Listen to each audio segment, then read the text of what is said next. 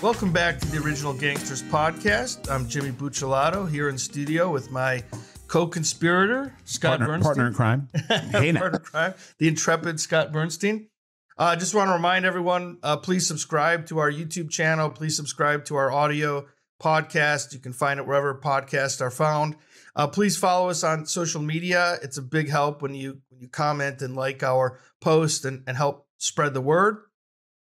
Pretty excited about today's episode. Very timely episode. Topical. Very topical. It's pretty much global news right now. A lot of people are talking about it, not just guys like us who geek out about this stuff, but I mean, it's like the Fox News is having like round the clock coverage on this stuff. Right. So we have a cartel episode today, and we have a very special guest, Leo Silva, who is the special agent in charge of the DEA's office in Monterrey. And some of our loyal listeners may remember Leo. This is not his first time. We were very lucky to have him on a couple of years ago. We talked about the cartels. And Leo, welcome back. Well, it's a pleasure to be back, guys. Yeah, thank you for your time, and we really appreciate you coming back on. We got the OGs from the street, and then we got the OGs with the badge, and that's what that's Mr. right. Silva Yeah, is. we try to give both sides.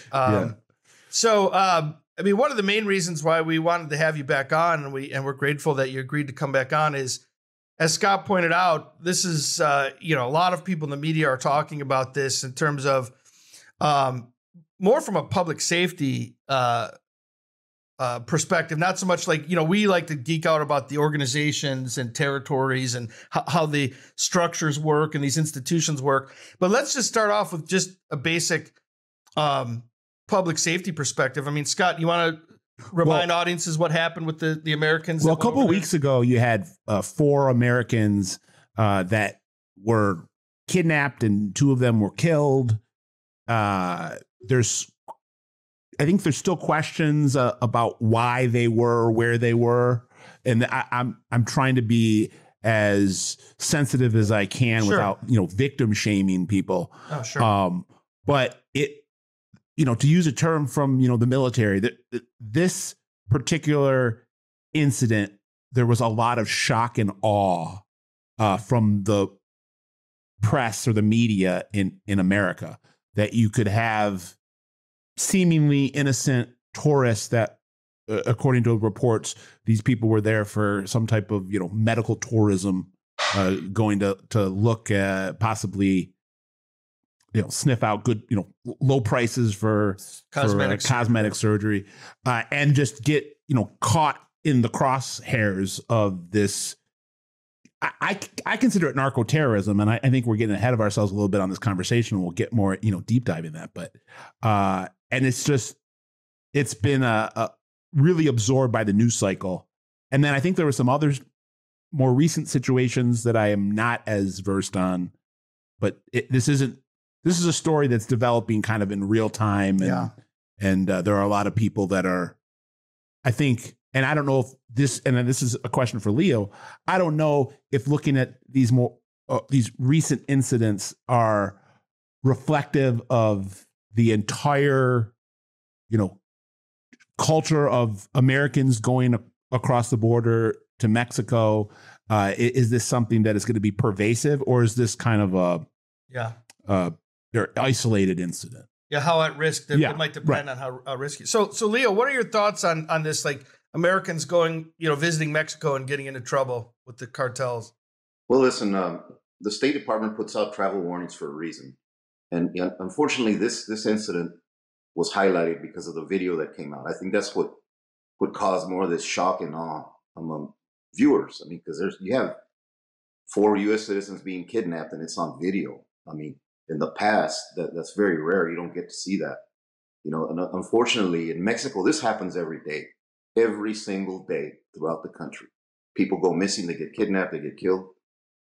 And because these are U.S. citizens and because they were caught on video, it just went viral. I mean, because we just never really seen that before, and I think that's what caused all the excitement and all the commotion.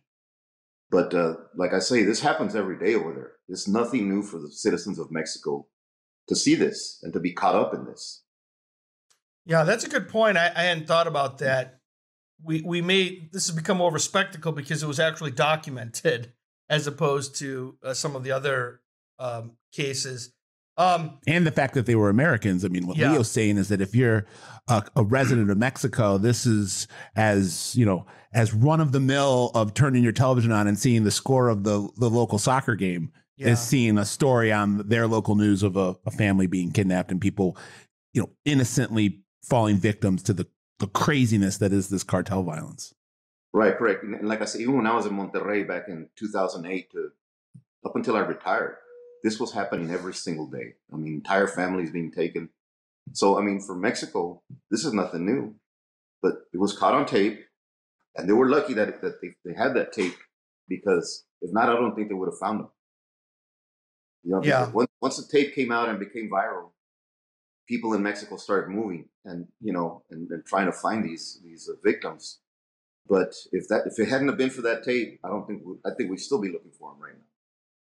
Yeah, and Scott brought up something else that's interesting. Like, so the State Department has their warnings, but are some visitors more at risk than others? So, like, what I'll hear from people that I know, oh well, no, I'm going to a resort town in Cancun. Like, I'm not going to some place that's sketch. I'll be okay. What do you make of that, Leo? Like that kind of attitude? Well, I think it's correct. I mean, a place like Cancun it's really a tourist town. Cancun, Puerto Vallarta, coastal Acapulco. Town, Acapulco. Well, Acapulco, not so much anymore. It's gotten pretty dangerous. But Baja California, all those towns, they're pretty much safe. Unless you go off the beaten trail, then you might run into some problems, just like with any city. But in Mexico, I mean, this has been going on for a long time. Even U.S. citizens have been kidnapped over there and just never heard from again. And what happens in Mexico is the police don't do anything. They don't care. They really don't. And in this instance, I think somebody way up high in the government got these people to move and do something, because otherwise they don't care. They're not going to do anything. Yeah, I was going to say, what do you make of this unusual situation where the cartel actually issued what would you say, like a mild apology and trying to like contextualize it? And well, they went into CYA mode and PR damage control mode. Yeah, they're a business just like any other business. Right. What did you make of that, Leo? That is the first time I ever see something like that, ever. These guys don't apologize for anything they do, so. It's very rare. It's my belief that they were told to do that by somebody high up in the government. Yeah. Again, I'm not trying to go down a right-wing conspiracy rabbit hole here or victim shaming, but is there any validity to the fact that these 4 people might have been coming over there for things that were more nefarious than just going to search out surgery prices? Well, it's hard to say, and the only people that can tell us that are the surviving victims. So it's hard to say. It is kind of strange that once they crossed the bridge, the shooting occurred 2 hours later. So where were they for those 2 hours, man? That's something that hasn't been talked about. So I mean, that's something to think about. I'm not trying to victim shame either. It's just right. The only and people I know that really tell us are the 2 surviving victims. I don't want to sell myself as an expert on this scenario or situation. So please take everything I'm saying, the audience I'm saying, knowing that I'm not claiming to be an expert.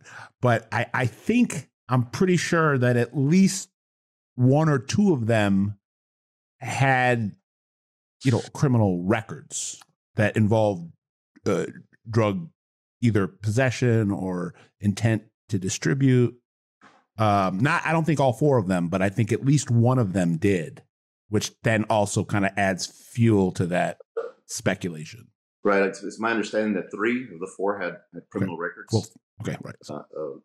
2 deceased and 1 of the surviving victims had a criminal record. But like I say, unless, and I'm sure the FBI and DEA has already interviewed them, the survivors, and unless they make it public, we're not going to know what really happened there, And I think their story is very interesting. I would like to hear what they have to say as well, And even for argument's sake, argument's sake, let's say they were going over there for some nefarious purpose. That doesn't mean they deserve to be kidnapped and murdered. Right. Yeah, of course not. I mean, well, they're still victims. Yeah. The cartel is very territorial. So, yeah. I mean, or, in drug dealers, sometimes they try to rip each other off. Maybe this was the case. It's all speculation. We don't know. But if you go down there to Mexico and you try to rip off somebody from the cartel, you're not coming back. It's just that simple. And it's my experience also that I guarantee you that the minute they cross the bridge into Matamoros, the cartel got a call from somebody at the bridge and said, "Hey, we got some people that are not from here and they're coming into the city. Keep an eye on them." I guarantee you that's what happened. Yeah, they have spotters, and Right. so you could be a victim of either kidnapping, robbery, even if it doesn't have anything to do with drugs. Right. The minute they cross the border, and if you look out of place or something, if you look somehow suspicious to them, they're going to know right away. And to his point, people should know that I think crossing the border in a town like that is different than crossing other borders where there are a lot of U.S.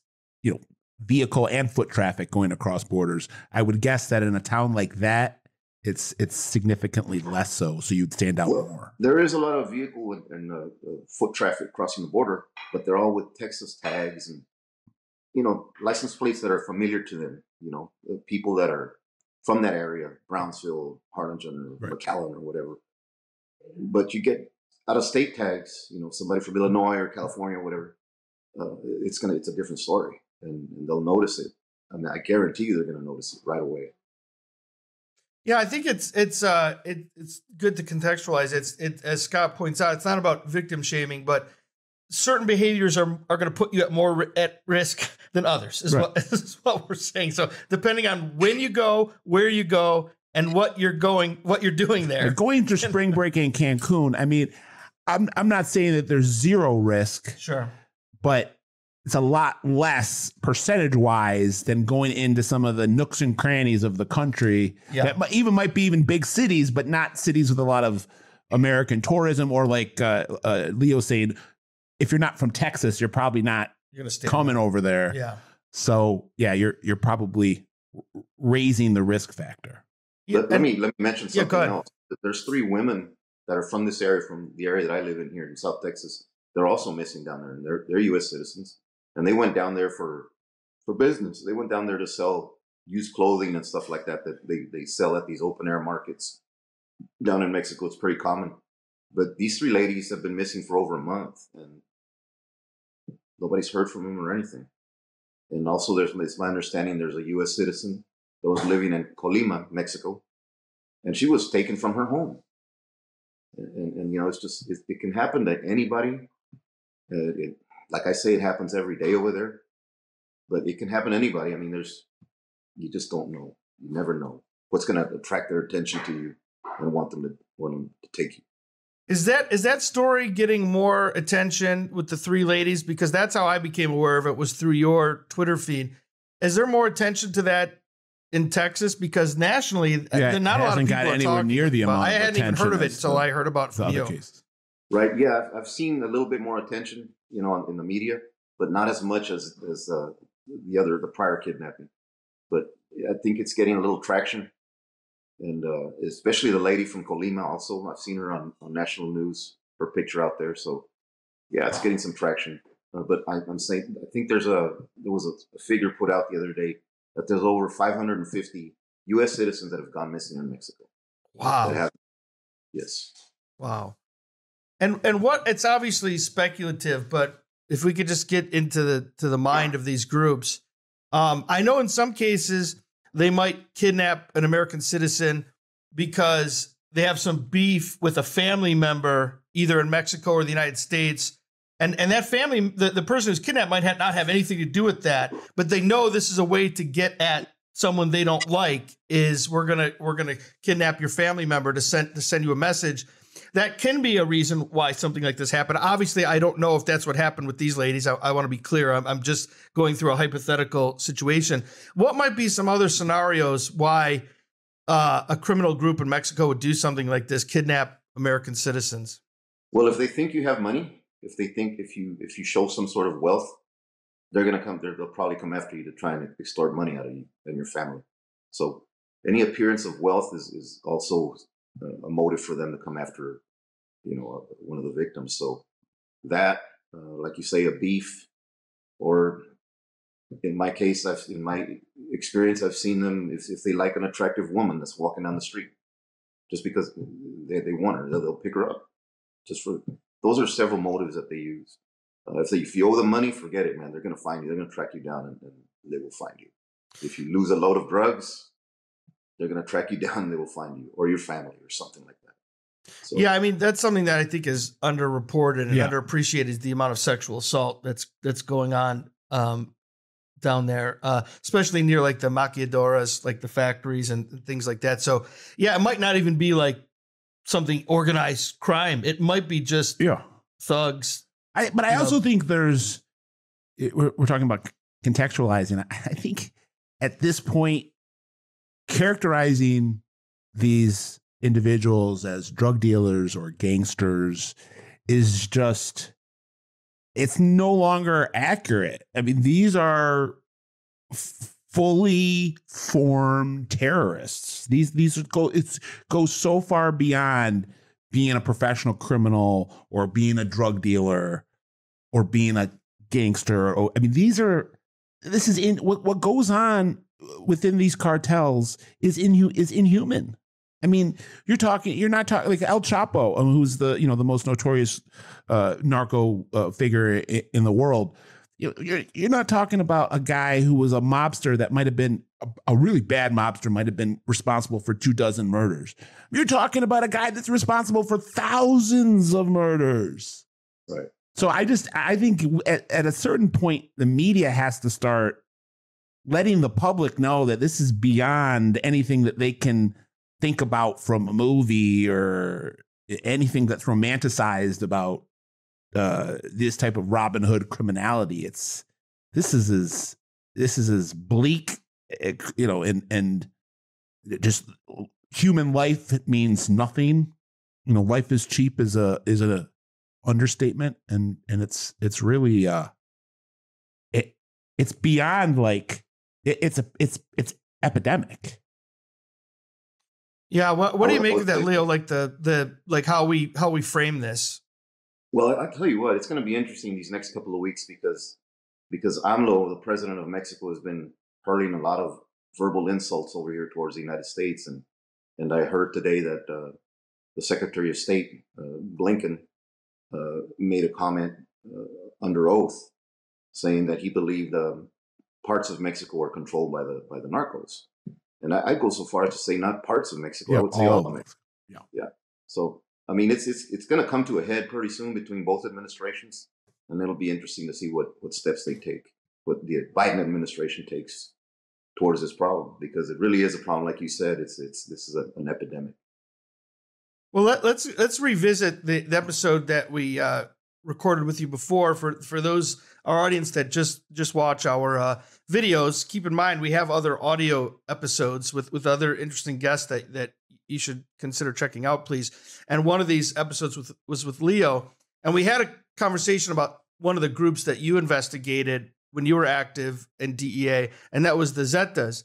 And if we talk about terrorism, one thing in terms of the point of a terrorist group is to terrorize the local population. So in that sense, I agree with this that's what's happening. I think the definition of terrorism is complicated, and that's only one definition. I'm not so sure the other ones they meet the standard. Yeah. But in terms of terrorizing the local population, that's what a lot of this is about. And Leo, if you could, for some of our audience members who didn't hear our last episode with you, can you describe some of like the Zetas' tactics to terrorize the local populations? Sure. I mean, when I was in Monterrey, they would torture people and then hang them and throw them off an overpass. I mean, like 5 bodies at a time, just hanging from an overpass. And it was terrorizing. It was instilling fear throughout the community, not only in Monterrey, but in all of Mexico. I mean, they were beheading people and videotaping it and put it on YouTube and stuff like that.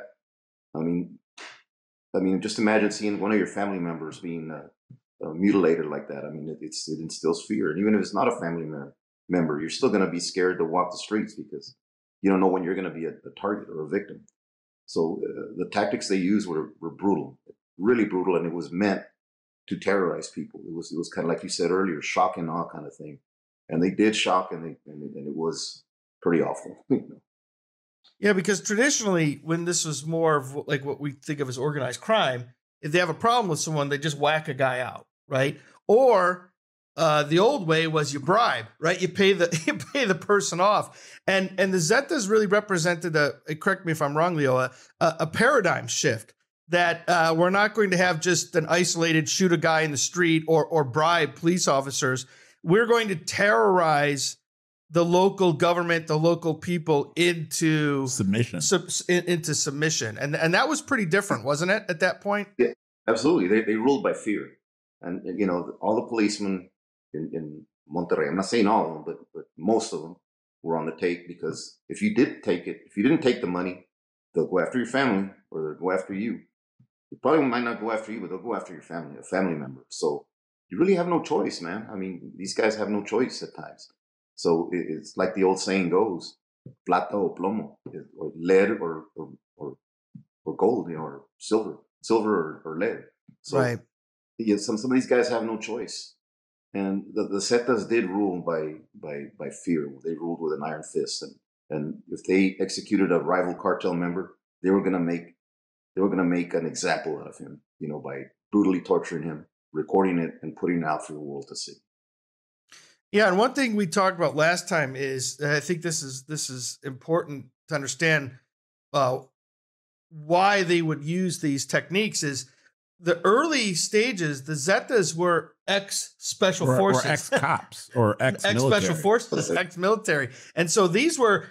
Correct me if I'm wrong, Leo. These were counterintelligence strategies that you would implement in wartime to terrorize a population of submission, and they exported it into the drug game, into the drug game.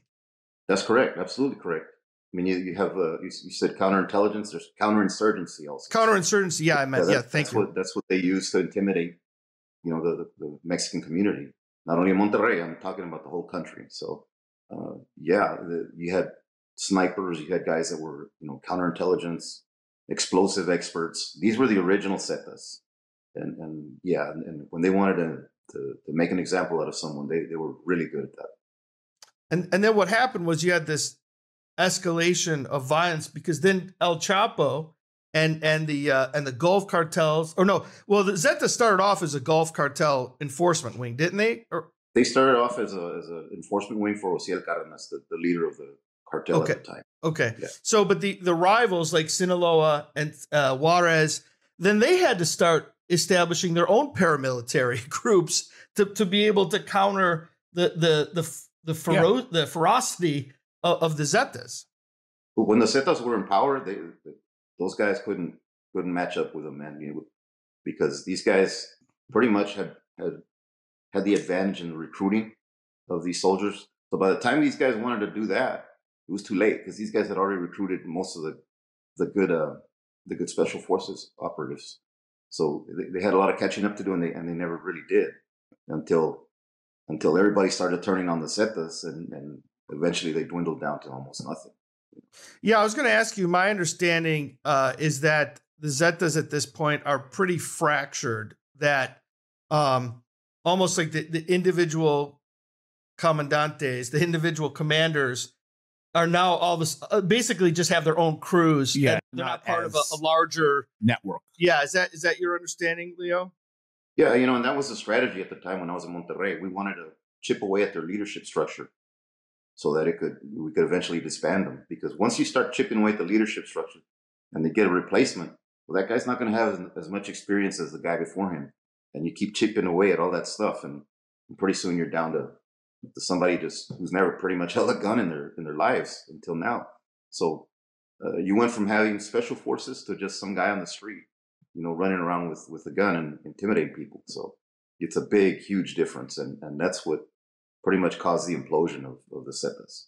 I think in some ways there's a analogous trend in American organized crime in the last 20, 30 years, where it seems to me that in a lot of these families right now in the 2020s, and there aren't a ton of similarities between LCN and the cartels, but just based on what we're talking about of the phenomenon with Los Zetas and some of the groups that were similar, that in American OC right now, the loyalty is fractured in a family in the sense that the loyalty appears to me to be more towards the crew that you're in than the overall family structure. And you would literally die for your capo, but for the boss of the whole organization, you don't really care about at all. And I see that happening in other, in patches around the American mafia landscape. And it sounded just the way that you just kind of laid it out for what happened with Los Zetas, that, like you were saying about you're more loyal to your commander than the overall paramilitary structure. Right. And you're right. I mean, it happened in Mexico too. I mean, back in the days of Juan Garcia Abrego, when he was running the Gulf Cartel, I mean, it's like you said earlier. I mean, if somebody crossed the organization, well, they just dealt with him. They didn't mess with your families or kids or anything like that. And that changed. That changed with the Zetas when they came out. Because they just totally forgot about that rule and just ignored it and went after whatever was going to hurt you, whatever was going to help them get what they wanted. That's what they care about, and they don't care about rules or being politically correct or nothing. If they're going to hurt your kid, they're going to do it, and they've done it before. And is it true that the Gulf Cartel is basically on the ropes too right now? Would you say they're they very basically fractured? defeated? Okay, they're very fractured. I mean, you have the group in Matamoros, and then you have a group here in Reynosa, and then there's another group in Rio Bravo, which is right in between both cities. So it's fractured. It's not as united as it used to be under Garcia Abrego and Ociel Cárdenas. Let me ask you a question about criminal justice policy, Leo. If because my understanding is that with a lot of the cartel, even the Sinaloa are fighting each other right now. His sons, what do they call themselves? Los Chapitos. Yeah, right. They're fighting with the uncle and Ishmael, the El Mayo. Yeah. So even in Sinaloa, there's different factions fighting each other. But like from a perspective of criminal justice, Leo, so in the DEA, in some ways you could argue that it was very successful, your efforts, because you fracture the dominant organizations there, the Zetas, the cartels. They're breaking up, so in some ways maybe they're decentralized. They're decentralized. They're not as cohesive. But is there a blowback situation where when these organizations become more fractured, there's an argument that then actually the violence intensifies because now it's block by block, the different crews with the different commanders, and there's no shot caller, there's no boss, there's no old school Don who can say, everyone chill the fuck out here. Now it's almost like gangs warring with each other. What do you think about that, Leo? I mean, does that frustrate you? I mean, how do you approach that as a law enforcement agent when you're strategizing how to contain these groups? I would say you're correct. And what happens is a lot of these guys, like I say, you chip away at the leadership and then you get to lesser experienced people that are in the organization. And a lot of them are younger people that have no life experience or very little life experience. And they lose focus of what the real goal was of becoming an organization in the first place. And for these guys, it was making money. And now these guys, all they care about is like, well, man, I'm going to go kill that guy just to show that I'm this big shot, right? They've lost focus of what got them there in the first place. And it was about money. It was about making money and becoming rich. Now they don't, it just seems like that's out the window. And all they care about is, like you say, I'm going to protect my little block here, and that's what they're going to do. And their focus is something else. It's not making the mighty dollar, as it used to be. Yeah, it's more about like you're controlling your little fiefdom as opposed to a grander organized criminal Just the conspiracy. the bloodlust seems to be, contagious. That if that's Right. the environment, if that's the, you know, that's the territory or the terrain that you're walking on, and everybody's, life is so cheap. I mean, I think it happened. I'm sorry that I keep on making these analogies to LCN, but like, when LCN was at its peak, the the power was at its apex, but the body count was also at its apex in the 60s, 70s, and 80s. And it was just like, I think in Goodfellas they had a line in it. Like at first it was like, there was a reason to kill somebody. Now it's just, guy bumped into me at a party and I want, and everybody's killing everybody. Yeah. So, I mean, how do you approach that though? From like, from law enforcement, if the strategy is the kingpin strategy, but then that the organization might end up becoming more violent and more flippant about its violence. How would you approach that you were a high ranking person in law enforcement. I don't know what the right answer is here. I'm really, asking you in all sincerity, like I don't have an agenda here. That must be frustrating because on the one hand, you can't sit there and say, oh, well, let's just give the leadership a pass because things will be more stable. So, walk us through those kinds of conversations with your colleagues. What are the priorities? Well, the priorities is pretty much to stop the violence. That's the main priority and protect. Our priority is always to protect the public, right? As a law enforcement officer. So, there's gang strategies that we use here in the United States, and it involves identifying all these guys, pick them up for whatever. If they spit on the street, pick them up. Let's get their prints. Let's photograph them and get their history down, right? And that's one strategy, and you got to take it step by step. But once you know who these guys are, and something happens, you know who you're going to go after. So that's just a small example of how gang strategy works here in the United States. And I don't know if it could transfer over into Mexico because things are a lot more difficult over there to work. So, it's really hard. It's really hard, especially in another country. It's not an easy task. Well, and as you point out, you don't always have the full cooperation of local law enforcement, right? Right, that's because the understatement of the night. Yeah, they're part of the local police are the eyes and ears for the organizations. So then that's just no other way to put it. That's how they operate. Law enforcement in Mexico is an entrepreneurial endeavor. It's not necessarily a public service or being a public servant. Yeah, and that's and it goes back to what we're talking about, the kidnapping victims. As a result of that, these guys aren't motivated to go out and find not only these four, but the thousands of people that go missing every day in Mexico. They're not motivated to do that. Why? They're not getting paid for that. They're getting paid to protect the cartel. So there's no reason for them to go out in the street and look for your relative who's been kidnapped. They don't care because they're trying to help the cartel and protect the cartel. So what would you be your strategy from the perspective of law enforcement? Let's say you were investigating. I know you're retired now, but if you were investigating the disappearance of these women from Texas, how would you go about developing sources and intel because of the precarious nature of that environment? What do you do in terms of trying to find these women? Well, the first step that I would take as a law enforcement officer is their phones. The phones. Who were they last seen? And start trying to go back and trace their phone activity. And that's just the first step. It doesn't mean it's going to be successful. And then we have to rely on our counterparts. And when I was working in Mexico, we relied heavily on the Mexican Marines. So once we get them involved and they start asking questions, they're pretty good at getting results. So that would be a strategy that I would use. Because kidnapped anybody, whether Mexican or U.S. citizens, it should be a priority. You have somebody that's a family member, and they're the family.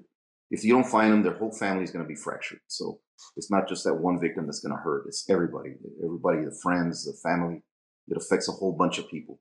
So my strategy would be to first of all look at their phones, their phone activity, and then get with our counterparts and try to actively proactively go out there and shake the bushes, as we say in law enforcement. And I know we're jumping all over, but if we can also go back to the conversation about the narco terrorism, and I want to see what you and Scott think about this. So there is a push now among governors and attorney generals in the United States and in some cases Washington, D.C., to not just conceptually as criminologists, but to actually formally designate them as a terrorist group, the cartels. And I would say in terms of one criterion of terrorizing the local population, they absolutely meet that standard. Leo, walk us through. I mean, what would be the advantages to law enforcement? I don't know how you feel about this, so you could share it with us if you're comfortable. But what would be the advantages to, instead of approaching this as an organized crime problem, officially designating them terror groups and going after them as such? Well, the first thing that's going to affect them is the money. And once you start affecting the money, that's when you start making inroads. So anyone that's associated with a terrorist organization, whether it's in the United States or whatever other country, their assets are going to be frozen. There's going to be action taken so that they don't do business with anybody here in the United States and other countries. So those little actions have a ripple effect, and it will go back to hurt them. As far as using the military, military strikes in Mexico, that's going to be. I don't think we're going to see that ever. But there's other things that can be done. They can close the border or make restrictions higher. But the main thing that's going to hurt them is money. I mean, how does money flow? You need banks to make money flow and stuff like that. So that's where it's going to hurt them the most. And classifying them as terrorists, it's a double-edged sword, man. Because let's say the government does classify them as terrorists, then you're going to have, if the immigration problem is tough right now, it's going to be even worse if that happens, because it's going to give them an opportunity to apply for asylum because of the terrorism in Mexico. So it's kind of a double-edged sword. Yeah, that's a big one. Like right now, they will not accept you as a refugee under humanitarian circumstances if you're just saying we're fleeing the cartels. Right. They don't consider it because they're not. It's not considered a formal political situation. So, and some people would argue, well, good. Like we should have a more liberal, humane immigration. I'm not saying how I feel one way or the other. I'm just saying that's part of the argument. But as Leo points out, that can also create other problems from a law enforcement perspective. If you're going to have a whole wave of refugees now who are going to have a legal right to political asylum. Right. Absolutely. And, even back when I was in Monterrey, you had a lot of folks that had the means leaving Monterrey and moving to parts in Texas, whether it's San Antonio or Houston or even here in McAllen or Dallas, because of the violence over there. But there were people that had the means to do it, that, they could come and buy a house over here.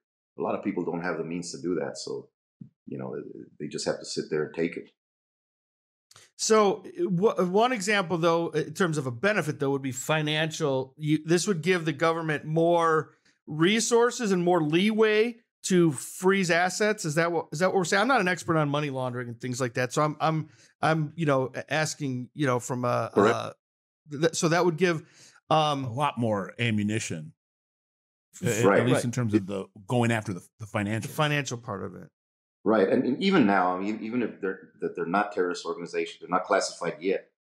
Even now, I mean, freezing their assets it hurts them. And we have in DEA we work closely with the OFAC, Office of Financial. I don't know the whole definition of it, but if you get put on that OFAC list, it's right away your assets get frozen.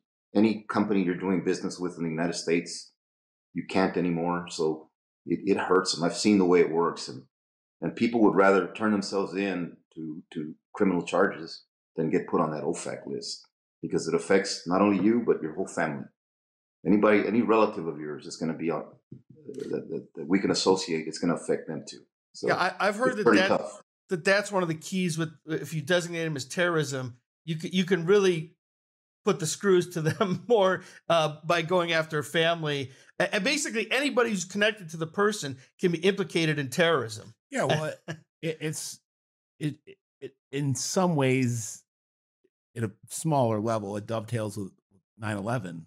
Oh yeah. When certain people were designated, terror threats.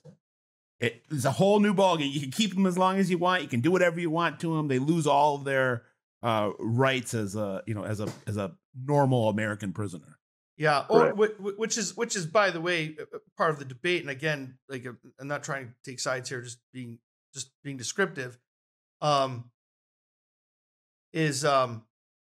That's part of the critique of why we shouldn't designate them as terrorists. Is that then opens up another set of problems. Are you violating people's civil liberties? Because just because you're related to a narco person doesn't mean that necessarily you are a narco person. But will that matter if law enforcement's trying to put the screws to a narco kingpin? So it could create more headaches for, just like the border situation. It could end up creating more headaches for law enforcement, I suspect. Right. You know what? And I really don't see it happening, in the near future anyway. I mean, when you had Pablo Escobar blowing up buildings and blowing up airplanes, he was never designated as a terrorist. So I don't see it happening in Mexico, So and he did many, many more worse things than the Zetas ever did. So, yeah, if it didn't happen in Colombia, I don't think it's going to happen in Mexico. Yeah, that's a great point. I mean, Pablo literally blew up a civilian passenger jet. That doesn't get more terroristic than that, right? And they still didn't designate. I mean, one thing I would say, see what you guys think. Just I'm a criminologist. And I like these kind of theoretical discussions.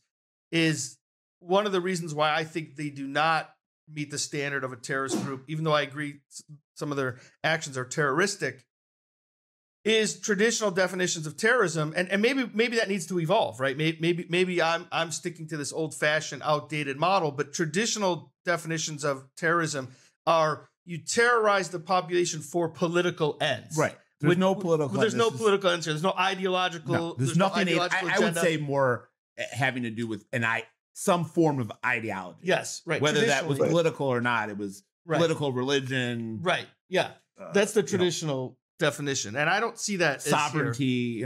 Yeah, no, 100%. Yeah, that has nothing to do with what's going on with the cartel. It doesn't seem like it. I mean, what do you think about that, not. Leo? It's not really. I mean, these guys, the only thing they're loyal to is the dollar, man. They just want to make a dollar and make some money. Even though, like I say, they've kind of lost focus of what got them there in the first place. But bottom line, that's what they're after. They're not. They don't have some, like you say, political motivation or aspirations for as an excuse to do these things. So, I don't see that.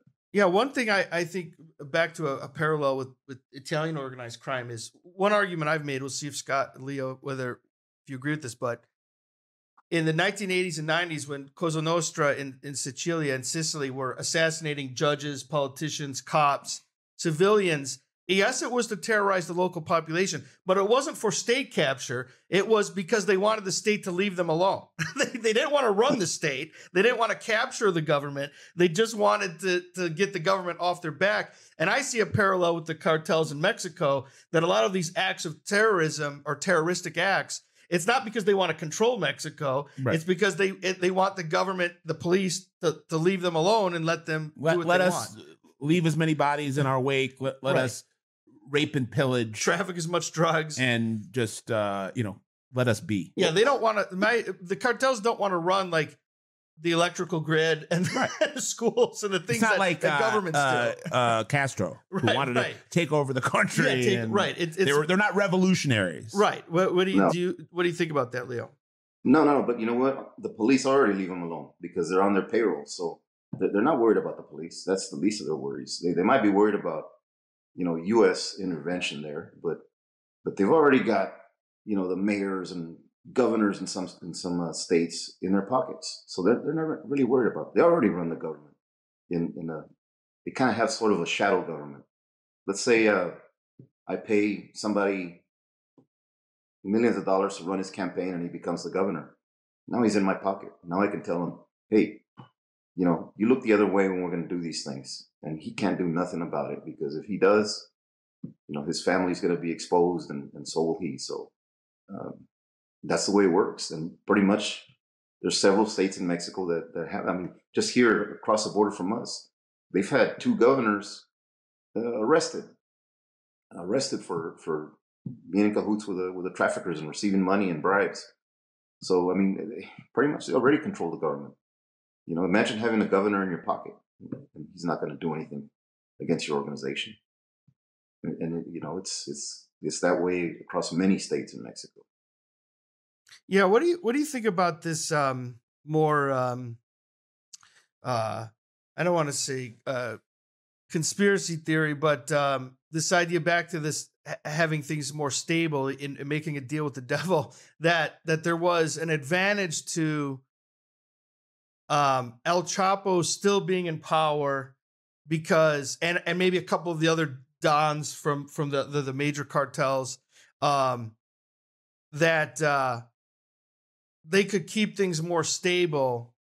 And so, you know, I mean, okay, I'll just say it. Part of the conspiracy theory is that DEA, CIA, State Department, and the Mexican government were favoring El Chapo. Well, we know that El Chapo in the war with the other cartels because they felt like at least it would be stable. Well, we also know that El Chapo, before he became this infamous, iconic supervillain, back in the early 90s, he was an opened and fully functional confidential informant for the DEA. Yeah, what do you make of that? Those conversations, Leo? First of all, you know, this idea that DEA and other federal agencies were favoring El Chapo is I can tell you right now that there's no truth to that. I mean, in my case, in Monterrey, regionally, Monterrey is in northeast Mexico. And the people that ruled there were the Gulf Cartel and the Zetas. So that's what we focused on. Now, we have an office in Mazatlan, Sinaloa, but it only has like 3 agents. 3 agents, they can't do much over there. I mean, they can gather intelligence, but unless the government agency, the Mexican government, tries to step in and do something, you know, 3 DEA agents in Sinaloa aren't going to be able to do anything. So we need the cooperation of the Mexican government. And we were fortunate to have the Mexican Marines at the time that Chapo was caught. So, I mean, that was just great. It was a game changer. As a matter of fact, in my book, there's a chapter called Game Changer, and I speak about how we came to using the Marines or interacting with them and giving them intelligence so we can track down some of these high-level targets. Yeah, we want to definitely, before we wrap up, we want to definitely give you an opportunity to talk about your projects, your books, and other projects you're involved in. But I still have some other questions. So the UN's global report on narcotics has come out recently. The State Department put out their report, and let me run some numbers by you guys and see what you think. One of the bits of data that came out is that synthetic labs are rising dramatically in Mexico. They went from like usually maybe finding like 100 a year to several hundred now. And I'm guessing this is fentanyl. I'm not an expert on this, but and when we say labs, we don't necessarily mean like a polished industrialized. No, like it could be literally not trailer or a recreational vehicle, like a camper. Yes, that's off in the woods and has been turned into a meth lab. Right. But either way, it's still capable of manufacturing significant qualities of. So is that your understanding, Leo, that the labs are on the rise in Mexico right now? Well, I would say in a way, I think some of those statistics are a little inflated because, like you say, if you find a cauldron in the middle of the woods, you know, they consider that a lab. So good point. That's not really a lab, man. You know, but there are bigger labs, the more organized, like the Cartel de Jalisco. They have huge labs that they have a lot of land to put these labs in and hide them. I mean, Jalisco is a huge state, and then you have Michoacan, you know, Colima, and there's endless amounts of acreage where they can set up a lab, and nobody's going to find them. You know, so I think they're ahead of the game. Cartel de Jalisco in importing the precursors to make fentanyl in Mexico, and then distributed over here. I mean, mass production of fentanyl. And as you can see the statistics, man, hundreds and thousands of people are dying from fentanyl each year. So yeah, they're mass producing this stuff, and especially Cartel de Jalisco. I mean, they're producing fentanyl and methamphetamine, and it's gotten to a point that it's scary. I've given some talks here, and people say, "Well, what can we do to protect our kids from this?" And it's hard, man, because I have a 10-year-old granddaughter, and they get blasted every day by Facebook, TikTok, YouTube, and Instagram, and all these things, which we didn't have as kids growing up. So they have a lot more exposure to some of these things, and a lot of these traffickers are using those social media platforms to get at kids, and the ones that are at most risk. So it's dangerous out there for a kid. It's not the same as when we were growing up. Yeah, I mean, even now, like I know, like even if you were like going to use cocaine or heroin or something recreationally, it might be cut with fentanyl, and you don't even know. You don't even know what you're taking. Yeah. Right. There was a sad story. I went to see this talk on fentanyl a couple of months ago, and this lady, we live right on the border here, and her son went across the border to buy some medicine so he could sleep better. And he bought it, took one pill, and he didn't wake up. It was laced with fentanyl. And here you have this 18, 19-year-old kid, his whole life ahead of him, and you just go over there thinking you're buying a prescription drug. He didn't go to a pharmacy or nothing. I think he bought it on the street, but still, I mean, you're going there to buy, an oxy or something, and it's laced with fentanyl, and the next thing you know, you're dead. So it's really dangerous. You can't take anything that's sold on the street. Some of these drugs can be purchased online, and like I say, through social media. They're selling stuff through social media now, so it's really hard. And as a parent, we got to be aware of these things, that are going on. It's just so much different from when we were growing up. Yeah, I agree. And my understanding is that some policymakers are, I don't know how successful they will be, are trying to put more pressure on Facebook, Twitter, TikTok to do a better job of self-regulating to look out for these kinds of things, because we know that the cartels have a presence online for recruiting. I mean, they don't even, in some cases, they don't try to veil it. Like it's pretty conspicuous. Well, I mean, they have their own pages and stuff. Making the jump to terrorism. I mean, yeah, the greatest thing that ever happened to terrorist organizations was social media. Yeah, it's a recruiting tool at multiple levels. Yeah. That's actually the more common way that they recruit now. It's not. It used to be like the mosque, right? Like a centralized. Right. Now it's you just recruit people online. You don't even have to be in the same community to recruit someone.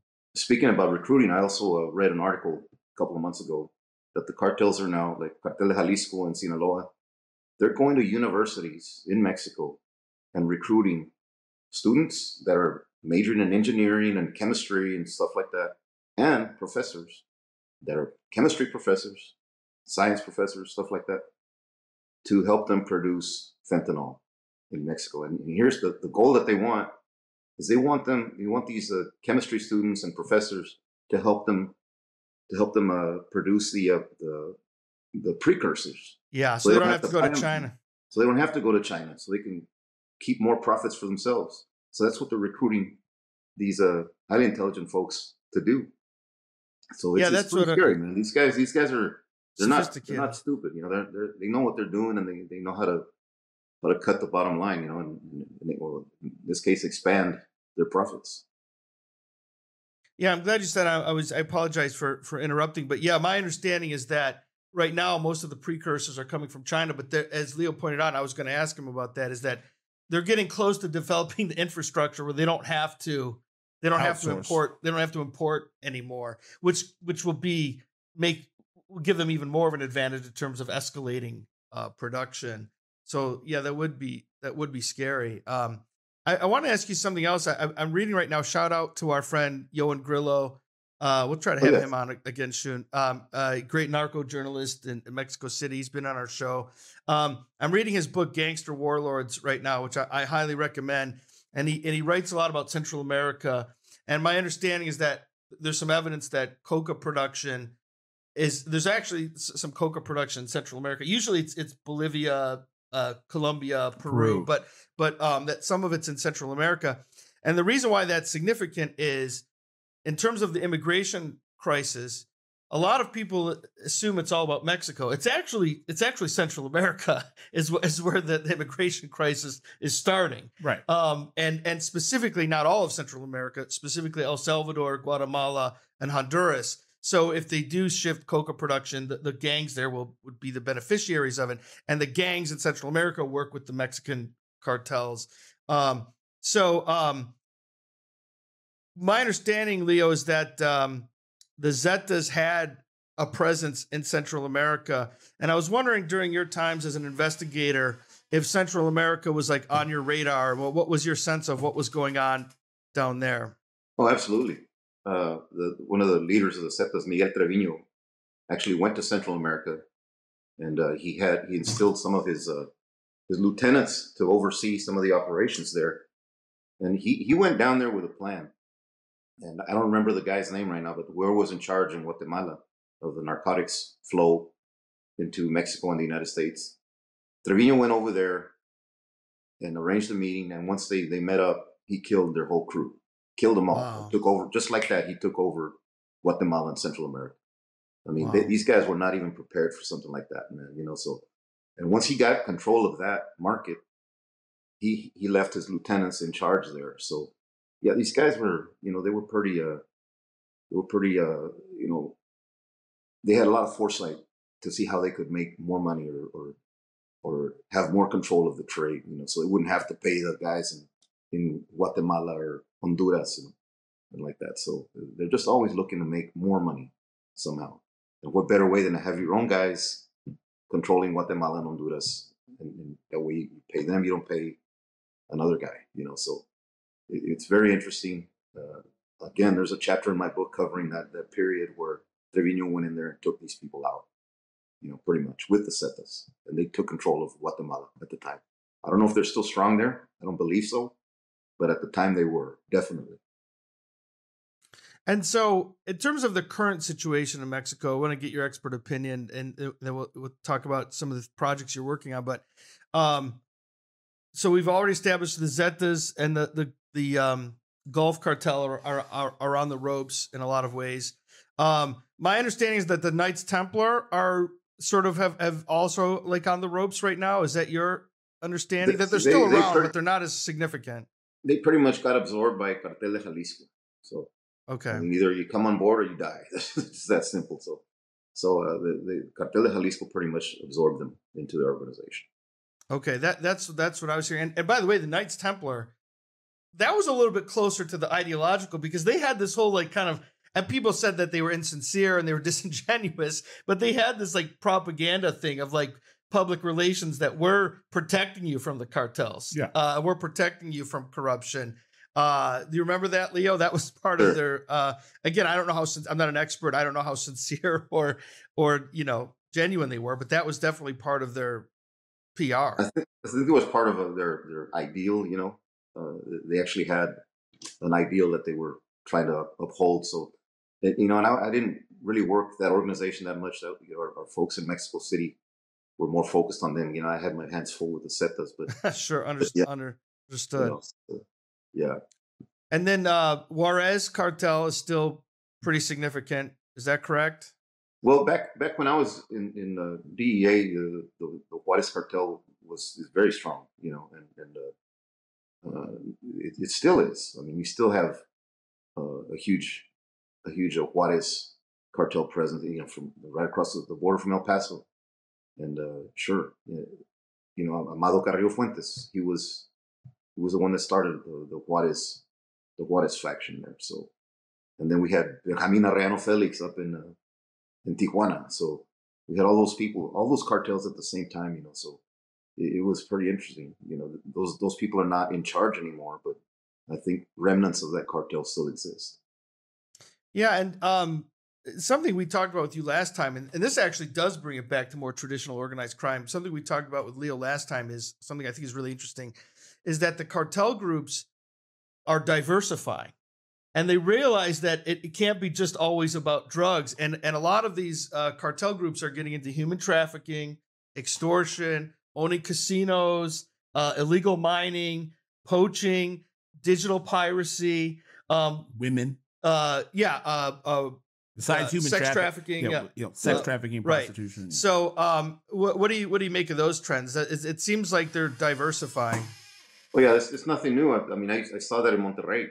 You know, they're extorting business owners, like you say, the sex trafficking, the human trafficking. I even went to see, there was this a flea market down there, and these guys even have bootleg whiskey, you know, Wow. and other alcohol. And if you're a vendor and you're in that flea market, and a SETA member goes in there and doesn't see the logo on your bottle that you're selling, you're going to be in trouble, because they're the ones that had control of all the liquor in Monterrey, you know. So it's funny, but it's just another way of making money.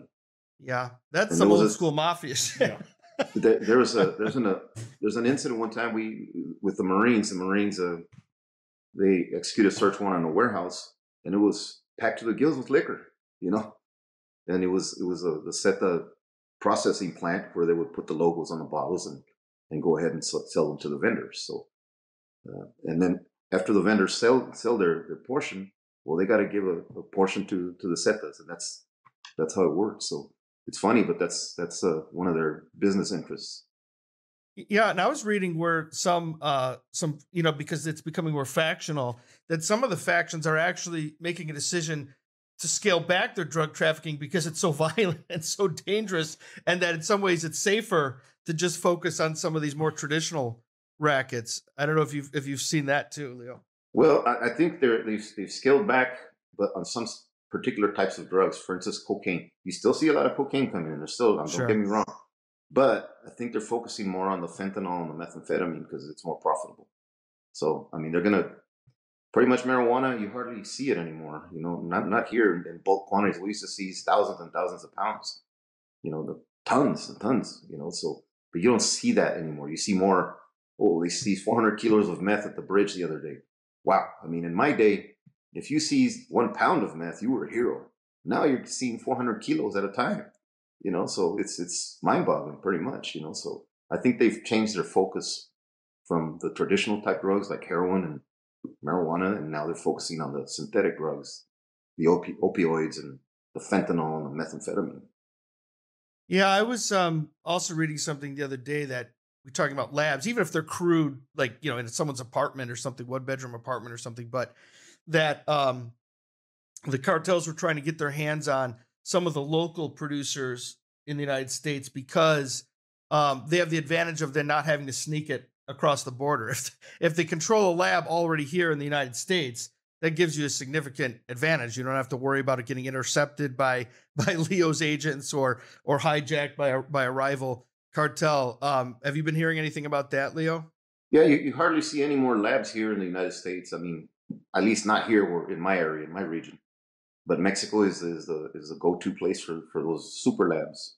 I'm talking about huge warehouses where they produce them in mass quantities. You know, so yeah, it's very common down there, and it's all about profit. You know, the more they produce, the more money they make. So yeah, it makes sense. Well, Leo, tell us about. I know the last time we talked to you, you were working on a book. Tell us about some of your projects and what you have going on. Right, I'm still not finished. I was gonna wrap it up, but I got asked so many questions on other interviews and podcasts about this one certain incident that I had when I was an agent here in McAllen, and I decided to include it in my book. So it's taking a little longer than I expected, but and I'll give it to you in a nutshell. I was running a task force here in McAllen before I got sent to Monterrey, and we targeted this guy named Carlos Landin Martinez, El Puma. And after like 2 or 3 years of investigating him and his whole organization, we could never find him. I mean, we ran operations with our state troopers here. We had helicopters in the sky. We had airplanes and all this, high-tech electronic equipment to try and track him down, and we never could. So one day, I'm having a family barbecue, and my wife says, "Hey, you didn't buy corn for the barbecue." And I said, "Oh shit! Well, let me go to the store and get some corn out, get some ice for the beer too, right?" So I'm in the produce section looking at the corn, and who walks by me? Carlos Landin Martinez. Oh, And we wow. locked eyes, man. We locked eyes.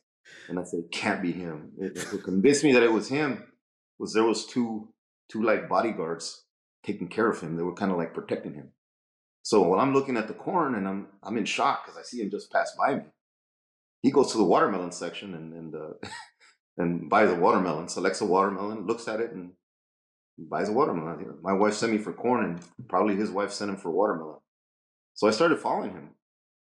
And at the time, well, DA policy says you can't use your official government vehicle for personal errands. So I took my wife's car, which was a Ford Escort with a Hello Kitty sticker on the back.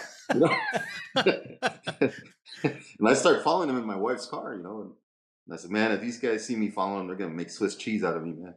And turns out that I got on the radio and called my task force officer from McAllen PD, and he sent me a unit, and they were able to stop him. And it was him, Carlos Landin Martinez, and he went to jail and never got out. He got life in prison. He went to trial and he got life in prison. So I'm always asked about that incident, on some of these shows and podcasts, and I decided to include that in my book. So that's where I'm at right now with that. And that's a movie. Yeah, that's like a scene for totally. That one. You can make a whole movie out of that day in your life. That's like a scene in a movie where you're watching it and you'd be like, well, that would never happen. Right. That's obviously a movie. That would never happen in real life. And, it did happen, man. And it was Carlos Landin. And to make things even funnier, I was wearing my DEA shirt. DEA. That's great. Houston Field Division, and has the eagle right here on my shirt and everything. And he didn't catch on to it, man. So wow, that's great. Yeah. That's great. So anyway, so that's the delay. That's the reason for the delay. I'm adding that chapter. I feel like I owe it to the people that have been listening to some of these shows to put it in there. So it's a great story, and I think I had to put it in that book. So that's where we are right now. No, for sure. And I don't know if you're at liberty to say yet, or if you want to discuss, but do you have a book deal yet, or are you going to shop it around, or what stage are you at? No, I did sign with a publishing company out of California, so I'm on board with them, and they're just waiting for me, man, to finish it up. So I gotta get going and get cracking and finish that story. And did Hollywood buy the rights to this yet?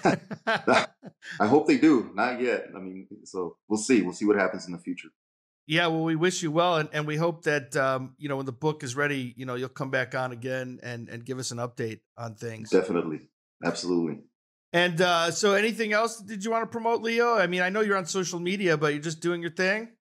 Just keeping my ear to the ground and keeping tabs on what's happening down there in Mexico, especially with all these kidnappings. So that's pretty much it. Well, we appreciate your insight, Leo. We appreciate your time, and we look forward to reading your book. And thanks again for coming on and talking about this really important topic.